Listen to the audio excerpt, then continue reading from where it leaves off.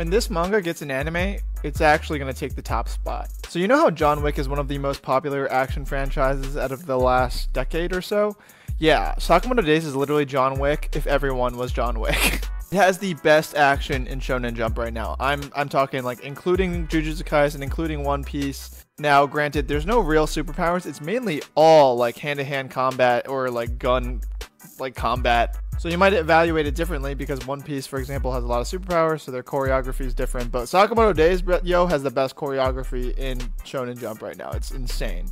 Now, before you guys say that I'm completely glazing Sakamoto Days, I will say that there are flaws. The flaws being mainly the story. The story is not super great, and you're not like reading it for the story. You're reading it to see like how insane are the fights. The story is mainly just like fight after fight after fight, right? It's kind of like Jujutsu Kaisen. Jujutsu Kaisen is losing its story also. It's mainly just a fighting manga. But Sakamoto Days totally owns the fact that it doesn't have a good story and just focuses on insane fights. And if someone like Studio Wit could adapt this manga into anime, trust me, it would break the internet.